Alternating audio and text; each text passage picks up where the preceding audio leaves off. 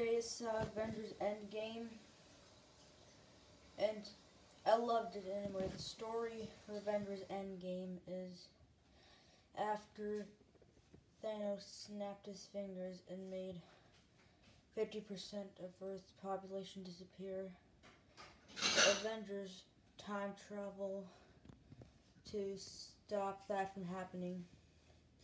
I'm not going to spoil it because if you haven't seen it, I don't want to spoil it for you and ruin the experience. Anyway, the story is really good. It's well done. The characters, we have Iron Man. He's really good.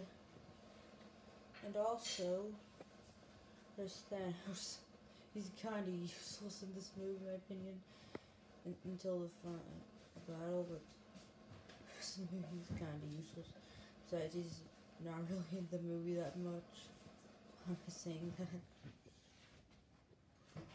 And also, they have the original Avengers. They're awesome, including Iron Man. I just mentioned that. And the rest of the characters are good too. And also, another thing I like in the movie is the acting. The actors put a ton of effort in this movie. And also, I like the music. The music was incredible.